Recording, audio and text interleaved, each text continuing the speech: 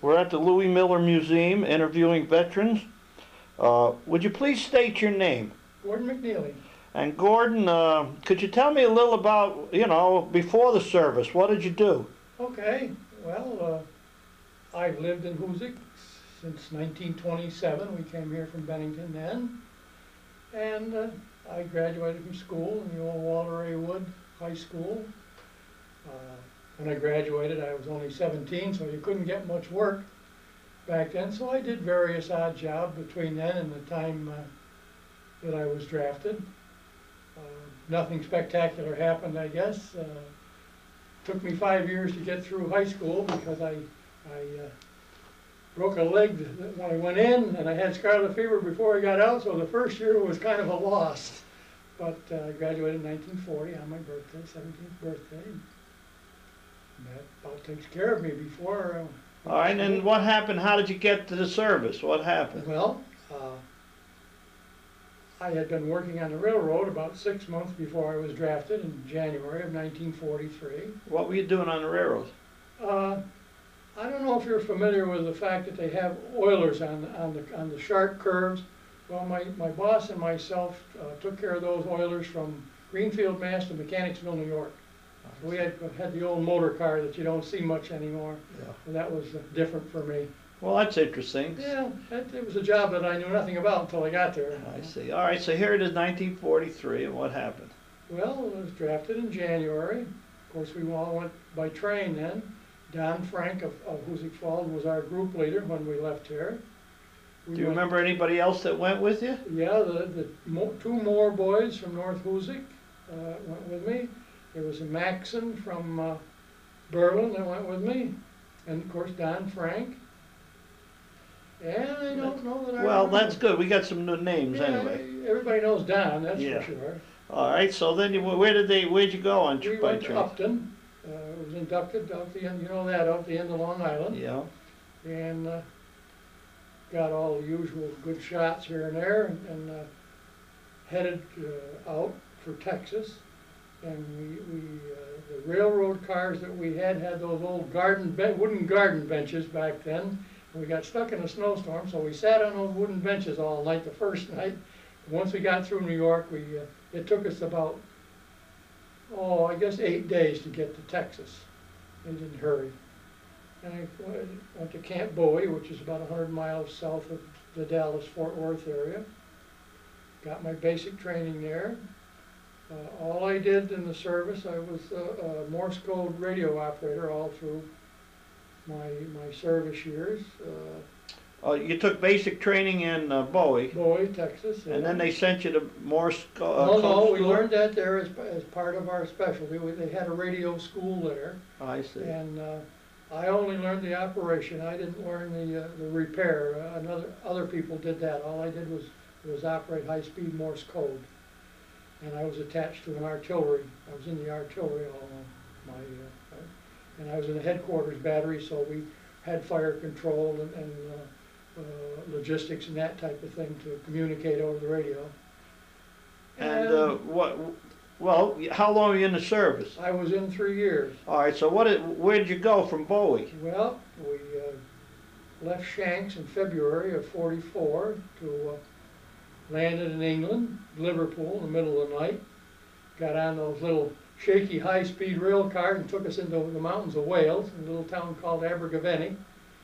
Spent some time there. And they moved us from there to Ludlow, England. And we went from there down to Falmouth, the southern part of England. We waited there for about 10 days, getting ready to hit Omaha beachhead. Now, I didn't go in on the beachhead until 3 weeks after the D-Day. We had anticipated going in quite a bit earlier, but if you probably remember, they struck a lot of resistance at Omaha, and our artillery was very long range. We had one of 3 outfits of 155 guns made in Waterville that were mounted on Sherman tanks. So our minimum range was 1,000 yards. Well, the boys didn't get in 1,000 yards for quite a while, as you remember your World War Yeah. II history. Then they hit that hedgerow they didn't know about. Yeah, Yeah. stuff. So we went in on the 28th of June. We went in, lost one of the guns there in the water at that time. Was recovered, and we commenced firing the first night we were there, and we all marveled at the push that came on July 6th, when there was hundreds of planes went over in preparation for breaking out of the beach and going on towards Paris. And that did happen. We were then attached to the Third Army, and I went with good old George Patton across all of France, and that took, well, we had one rest break along about September in Rennes, France. And then we moved around through there, finally got into Luxembourg, where I was the Thanksgiving of '44. We had our Thanksgiving dinner there. And one of the things that I remember very well at that time, we were on the southernmost tip of the Battle of the Bulge in December, and my friend Paul Herman and I were on perimeter guard in this little town, about like Hoosick, settled in a valley there, small. And the first shell that came in knocked us both down, but we didn't get any wounds. I don't know if you're familiar with all kinds of stone walls and hedgerows over there, but it landed just the other side of the hedgerow from where we were standing, and the concussion knocked us down, but neither one of us got hurt, except we were pinned down there from about 5:30 in the morning till 10 o'clock before we could get back to our living quarters. We lost, I think, eight men in headquarters battery in that artillery shelling.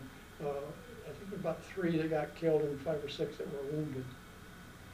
And being knocked down was one of the things I remember very well. Yeah, I'm sure you don't forget that. One of the other things that I remember. Well, in that Battle of the Bulge, well, you were on the southern tip of it. We were in Luxembourg. I see. And we, once they got squared away, they called us up to Bastogne, Belgium, one of the outfits to relieve the 101st Airborne that were stuck there. And we had very mobile artillery, as I mentioned, so we could get up there probably quicker than a lot of the others. So we went up to Bastogne and helped relieve the 101st and do whatever was necessary.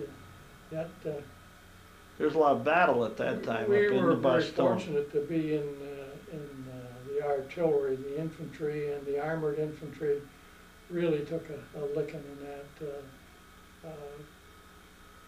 I remember the 10th Armored Division, they got almost fresh off the boat, and they sent them in there to Bastogne, and I don't know the number of casualties, but as we were approaching, the roads were just lined with American vehicles that were burned out, bombed out, and strafed out.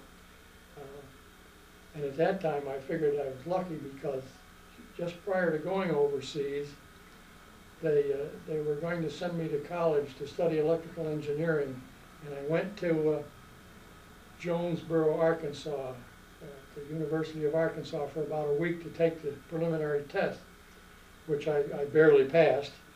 And so I was called in before the board of review there, and he said, "Now, son, you did pass your test, but we look at your academic record and find that you really aren't prepared," which I wasn't. I hadn't studied a lot of math and science in high school.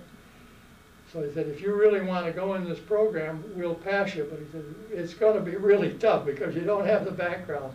So I opted not to. And I later learned that quite a few boys that were in the 10th Armored had been yanked right out of that program, that they gave it up, and they shoved them over there with very little experience. And boy, I mean, it showed. They took a terrible licking there. That was the problem with the Battle of the Bulge. They had so many replacements there. They thought they had it made, so they put in a lot of replacements. Didn't know what they were doing. Yeah. It was tough. They got in there with no experience, and casualties were terrific. And right in the middle of winter, you know, God, we were bad enough. We were sleeping outside in the snowbanks, but they were really tough. We could get in a truck once in a while or in a building once in a while, but those guys in the infantry, a rough business, you know. All right, so you're up in Bastogne, and right after the Battle of the Bulge ended, what happened One then? of the other things that I remember about that time, it was hard to find a warm place to sleep, so we burrowed into haystacks in the middle of the field to sleep, and as you know, some idiot lit a cigarette and was going to smoke in there, and the haystack went up in flames. Nobody was hurt, and fortunately we didn't get bombed or strafed or anything, because it certainly lit up the sky for a mile around. So we kind of laughed about it, even though it wasn't very funny, I guess, at the time. Yeah, that's an interesting story. Is there any other little tidbits that you had like that you remember? Well, on a more somber note, we were one of the first people into Buchenwald concentration camp, and that was an experience which I guess nobody wants to remember very much about. The furnaces were, of course, cold, and they weren't running, and the place had been cleaned up a little bit, but there was all kinds of bodies stacked around, and there were men and women all crowded into the barracks in various ways, various parts of starvation. Some of them, even some of those that they had piled out on the outside, you could see a leg move every once in a while. You know, it was really. I would never have believed it if I hadn't seen it, I guess. And I took pictures, so anybody that tells you that it didn't happen, well, send them over. So that was one of the things that I remember, which was not a nice thing, but No. it certainly stuck in my memory.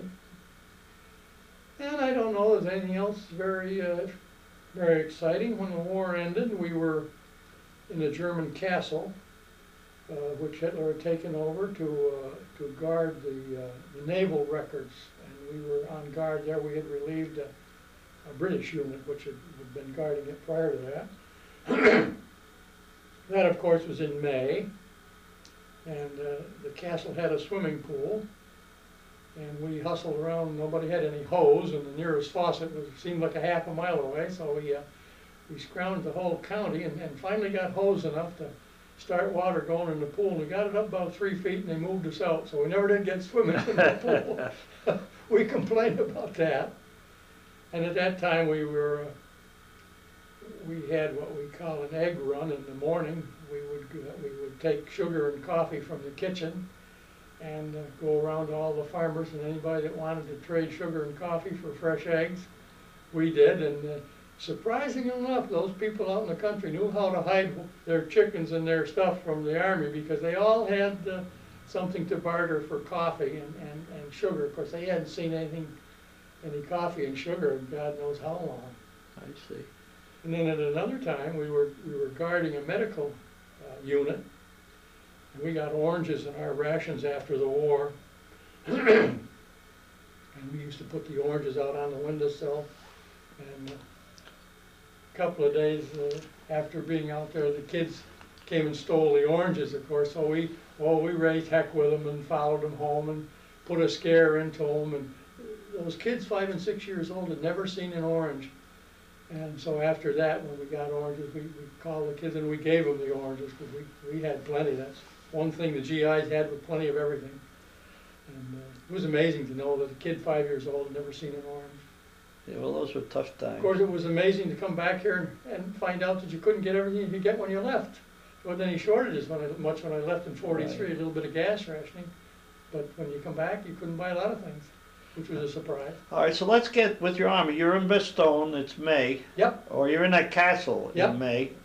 And then then there was only another month left. The war ended there when we were guarding the medical unit, and I remember that was in August. I remember that very well, because we had just gotten orders to start waterproofing our vehicles because we were heading for the Pacific, and we hadn't.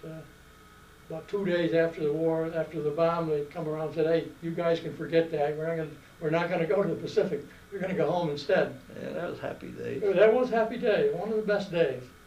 But before we went home, they sent us to Austria, in a little town called Linz. Well, not too little. And we were in charge of helping displaced persons find a route to their respective home, Poland, Russia, Lithuania, wherever they might have come. And we did that until October, and then I was transferred to another outfit to go home. We rode in boxcars from Austria to Le Havre, France, and that also was an experience. And they also didn't hurry us on that. We were all pretty anxious, but we got there, and we waited until from the middle of October until just after Thanksgiving before we got the boat home. We came home on a Victory ship, and we were locked in the second hold down for about 3 days in a storm. And we all figured, hey, we got shot at and everything else over there, and now we're going to get killed trying to get out of this darn place. Yeah. But we didn't, obviously. But I can tell you that I was a pretty scared kid. That boat was going like this. I had never been out in the ocean, only going over there. Yeah. In fact, until I went in the service, the farthest I guess I'd been away from home was either Hampton Beach or New York City. So it was a pretty good experience. And where'd you land? Got home in New York, went to Fort Dix, was discharged on December 5th, came home. That's December 5th, 1945. 45. Just under 33 months. You were overseas 33, or in the service. How long were you overseas? From February 1944 till December 1945. I see. And one of the things that helped me get home quicker than some, because of our mobility, we were in 5 major battles in European theater, and for each battle you got 5 points towards your discharge. Yeah. So I got, a lot of guys only had 1 or 2. Yeah. So that helps you have enough points to rotate. I was very lucky in that respect. You got home quicker than some of the guys that had been in a long time before me. I see. So all right, so you came back to civilian life. You're out of the service now. Yes. What happened then? Well, I tried various jobs for 2 or 3 years. I tried carpentering, which didn't care much for. I was going to be a machinist, didn't care much for that. And was caretaker at the Colgate estate for 2 or 3 years, and they tore that building down, the mansion. They tore that down while I was there, so I had to get out of there. That's when I went to work for Clee Dodge down at Dodge Fibers back then. So I guess I found my home there because I stayed there for 33 years. You worked for Clee Dodge for 33 years? Clee Dodge, I was the 4th person on the payroll. My first job actually was painting his office on a Saturday. And I worked there, as I said, from 33 years, and I had various jobs. I was a laborer, tower operator for a few years. Then I got to be chief inspector in the quality control department. And then I got to be quality control manager for quite a few years. And then I went into production manager for a couple of years, and I didn't like that as well as quality control, so when I retired in 1989, I had been quality control manager for about 23 years, and that's what I liked the best, I guess. I see. And they were good to me. I hope I was good to them. Yeah. And I retired in 1989, and here I am. All right, tell us a little about getting married and stuff. Got married, Alice, 1947. What was her maiden name? Welch. Was she a native around here? She lived in Hoosick, actually in Petersburg Junction. I had known her, well, they lived where Ernie Tilley lives now, the Tilley farm over there when we were yay high. Yeah. And then she moved to Bennington, and when I got out of service, she had moved back to the parents' homestead down at Petersburg Junction. We were married in 1947. I think we were the last couple to be married in the rectory in the Catholic Church. Alice is Catholic and I was Protestant. And at that time you couldn't marry in the Catholic Church unless both of you were Catholic. But it seems to have been worked. It'll be 55 years next month, so I guess wonderful. I guess it's all right. Had two daughters, both of whom you probably knew one time or another. Carol was born in 1948, and Kathy was born in 1959. Both very successful in their field, which we're happy with. What are they doing? Carol is now a kindergarten teacher in George Washington School down in, oh no, she switched to Wine and Skill, I'm sorry. And Kathy is co-manager of an outfit called Helping Hands. You probably know it. It's a non-profit organization out on Route 9 that deals with retarded or retarded is not the word. What am I looking for? Well, let's say handicap. Handicap, that's exactly what I'm looking for. And she's been there for quite a number of years and likes that. Great. And you Carol still... Oh, go ahead. Carol has two children. Both graduated from Siena. Grandson works in Fleet Bank in Albany, and granddaughter is just starting this week as a biology teacher out in Fort Collins, Colorado. So, going to get married next year out there. I'm sure we'll spend a week out there for that venture. All right, so since '89 you've been retired. Been retired. Live in Hoosick. Live in Hoosick. Have traveled as much as we can. We've been all over the USA, all over Great Britain, Canada. I keep telling everybody, as soon as I find any money in the checkbook, we take off. Right. Which is essentially what we do. I see you walking in Hoosick a lot, you and your wife. Most every morning we walk 2 miles. This year we haven't walked as much because during the hot times I don't like to walk in the heat, so we've been getting up early in the morning and working for an hour or two in the garden instead of walking, but pretty quick we'll start walking again. Yeah, well, keep this going. Yep, you're both in good shape. I see a lot of you. We like to dance, as you know. Yeah. We see you doing the same thing. Yeah. So, okay, is there anything else you'd like to say about the area or anything before we close? I wouldn't live anywhere else, I guess. I've seen a lot of areas in my 79 years, and I guess I'm going to stay right here. Well, we thank you for telling your story. We thank you very much. We thank you.